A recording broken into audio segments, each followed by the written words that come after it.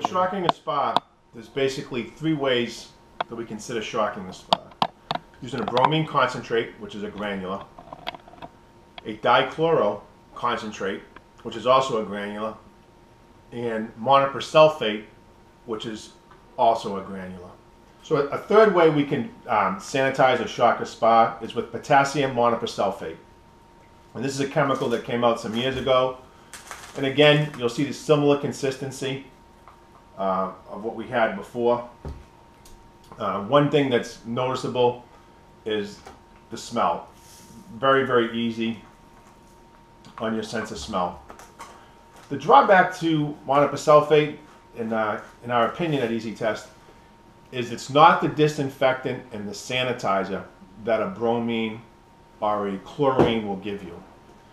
So it has less of a potential for sanitization, in our opinion, and is primarily used a lot in spas and primarily used in commercial pools as well, so that when we have a total chlorine and a free chlorine, and we have chloramine, so we try to keep the split between total chlorine and free chlorine at less than 0.02.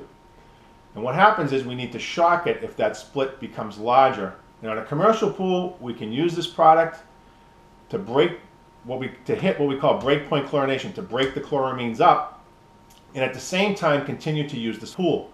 So basically we'd only have to have the pool down for 30 minutes, where if we use the chlorine shock, it would be much longer.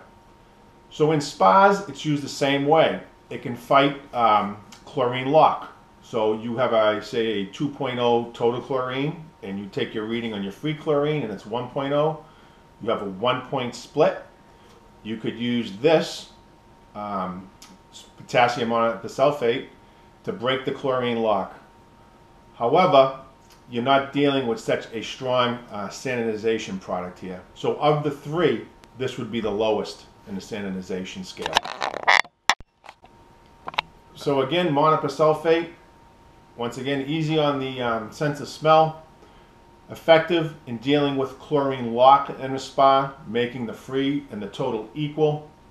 However, on a sanitization scale, much lower than the granular bromine and or the stabilized dichlorochlorine.